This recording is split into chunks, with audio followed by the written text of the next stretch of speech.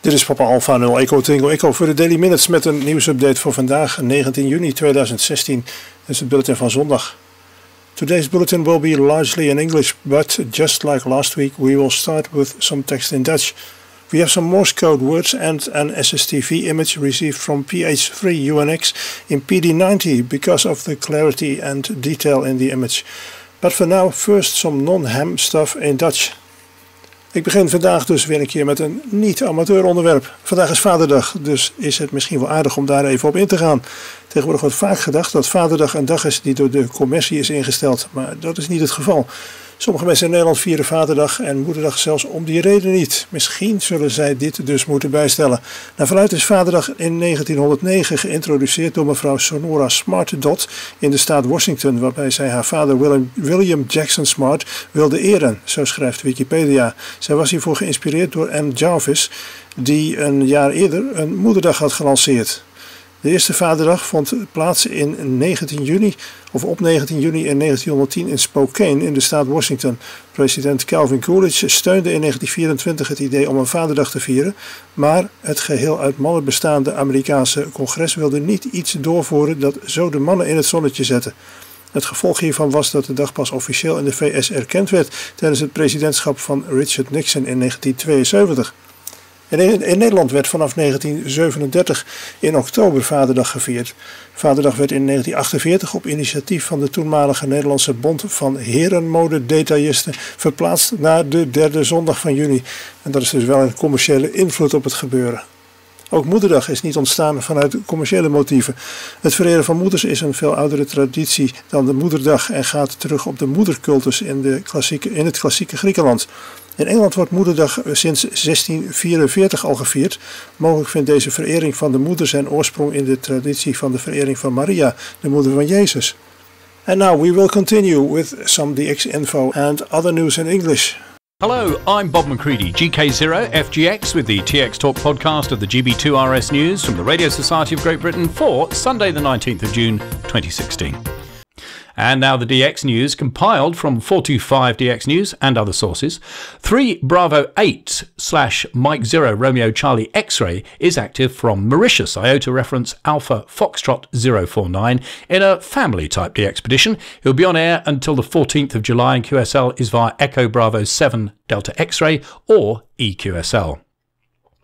The Lofoten Islands Echo Uniform 076 are on the air, courtesy of Lima Alpha/Delta Lima 5 Romeo Mike Hotel, with a holiday-style operation out of a camper van until the 25th. QSL to home call sign or via the Bureau.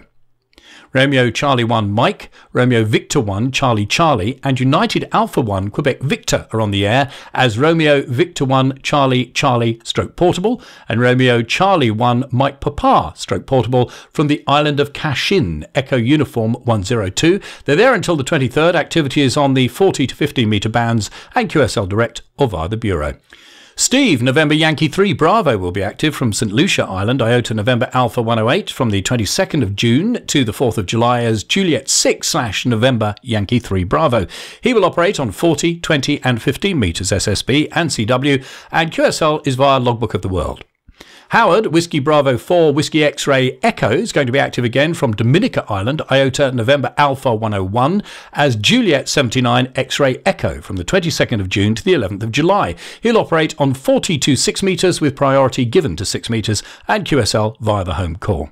Wolfgang, Delta Kilo 1 Hotel Whiskey, is going to be active from Safari, also known as Mushimasgali Island, and that's Mushimas Migil Reef in the Maldives, Alpha Sierra 013, and he's there from the 20th to the 28th of June. His call sign will be 8 Quebec 7 Hotel Whiskey, and activities on the HF bands in CW, SSB and PSK 31, QSL via his home call.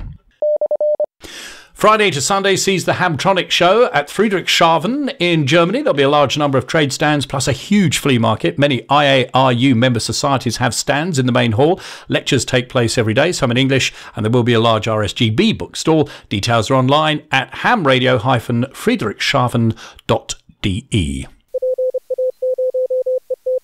From the headquarters of the American Radio Relay League in Newington, Connecticut, this is ARRL Audio News. And now for this week's satellite update, here's Bruce Page, KK5DO.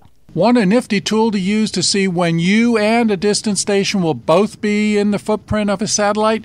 Go over to ns6t.net/azimuth, where you will find a program that will calculate a map with whatever distance you choose centered on a particular location. For example, enter your lat long and then 7,810 kilometers, the range of AO7. The program will generate the appropriate map. Maybe you are trying to break one of the satellite contact distance records. This program will help you visualize how far you can communicate. Thanks to Tom and S6T for the cool program. Roger, SM3GSJ has another program. It's over at qsl.net/SM3GSJ called GCM Win. This program creates great circle maps.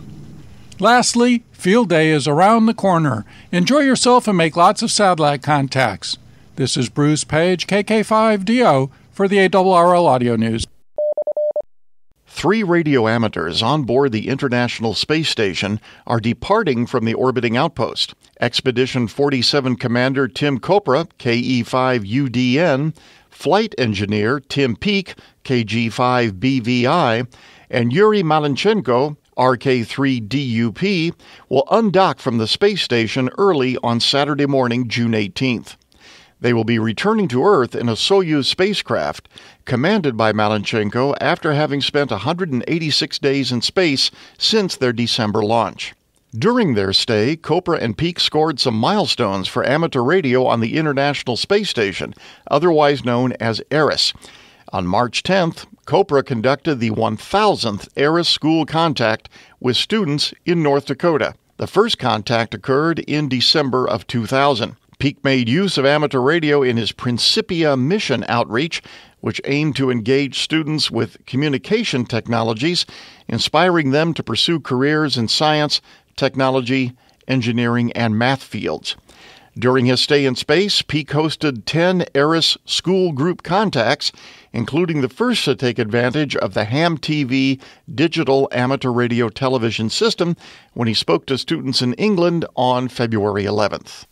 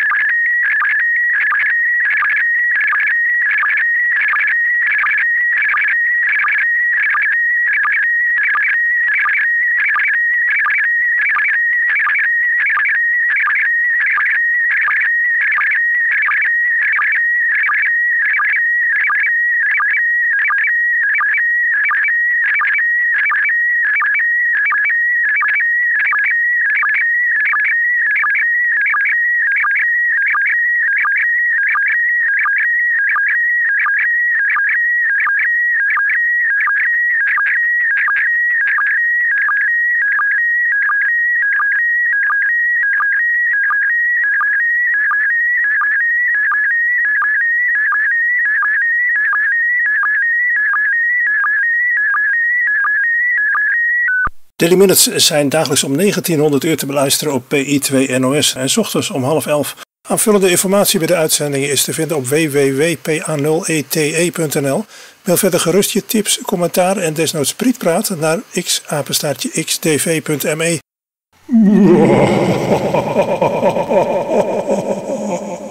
Dat is griezelig. Ja, echt wel. Zo dan. Maar niet zo griezelig als PA0ETE, als die zo dadelijk de inmelders weer te woord staat.